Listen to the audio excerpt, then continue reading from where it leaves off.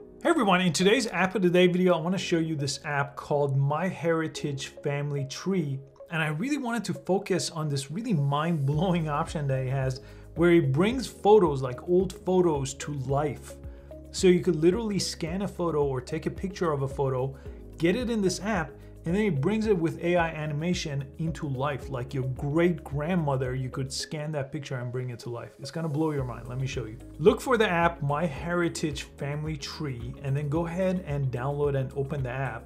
And when you first open the app, you do have to actually sign up for this app. You can't skip the sign-in process, but I went ahead and signed in with my email.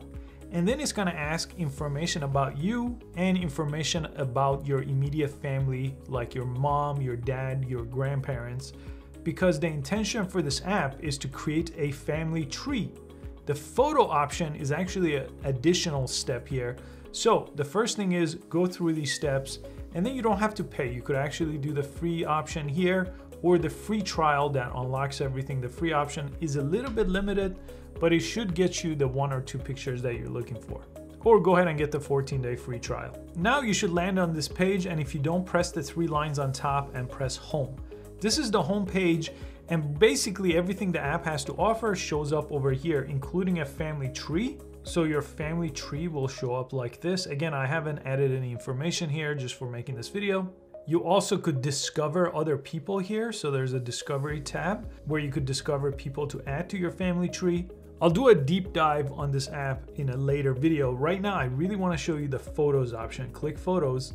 And on this page, you won't have anything just yet. But if you press the plus sign, it will actually let you scan a photo. You see the scan option there, or add a photo.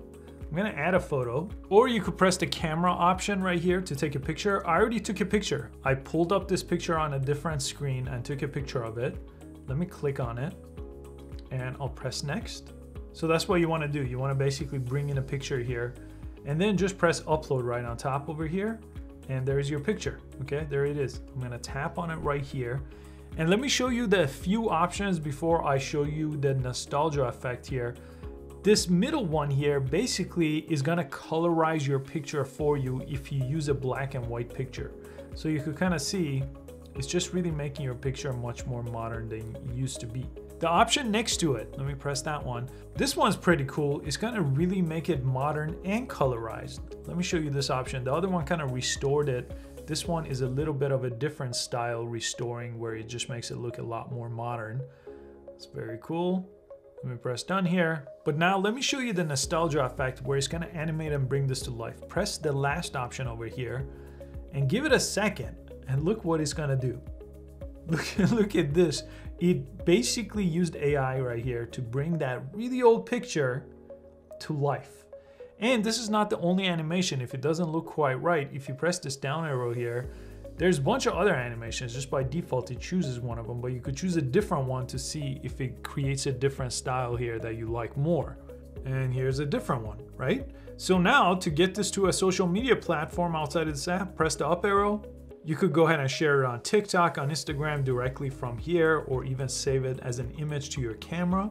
Or you could just go ahead and press this download option here on the far right, and it will just go ahead and download it and save the animation. Now, if I go to my camera library, there it is. It's downloaded a few times because I pressed that button a few times.